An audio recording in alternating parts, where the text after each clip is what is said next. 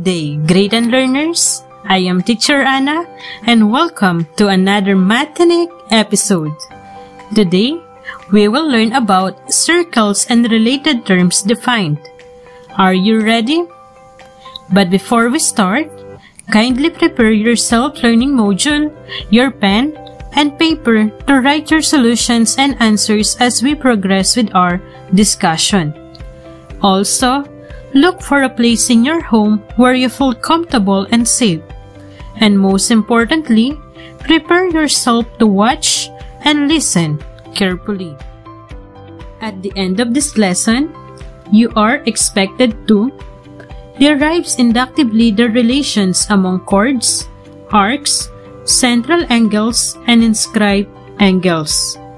Proves theorems related to chords, arcs, central angles, and inscribed angles. So, what is circle?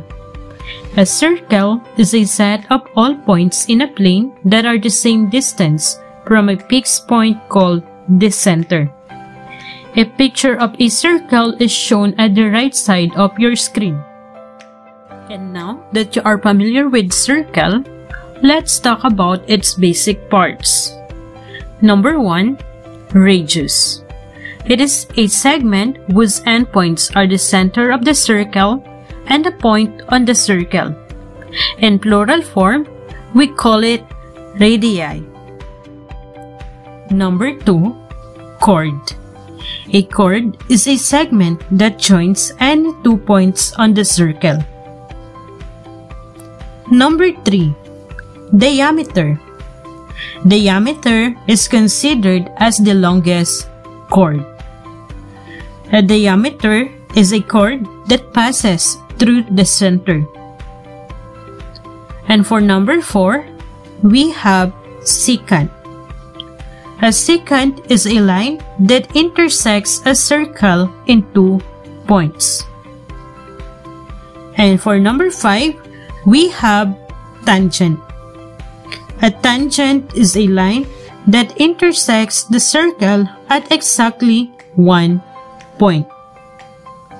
Again, the basic parts of a circle are radius, chord, diameter, secant, and tangent.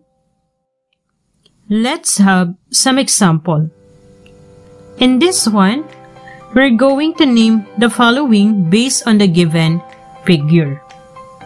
The first one is the name of the circle.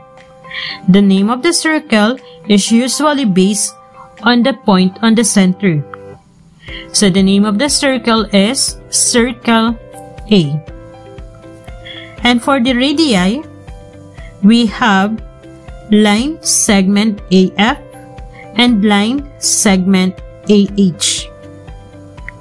And for the chord, we have line segment DG and line segment CD. And for the diameter, we have line segment HF. And for the center, we have point A. And for secant, we have line BD. Again, for the secant, we have line BD. And lastly, the name of the tangent is line BJ. Now that we are familiar with the basic parts of a circle, let's proceed to its secondary parts. Number 1. Central angle. A central angle is an angle whose vertex is the center of the circle. In the given figure, the central angle is angle CAT, wherein the vertex is the center of the circle, which is point A. Number 2. Arc. It is a portion of a circle that consists of 2 endpoints, and all the points on the circle between these 2 endpoints. In the given figure, the 2 endpoints are C, and T.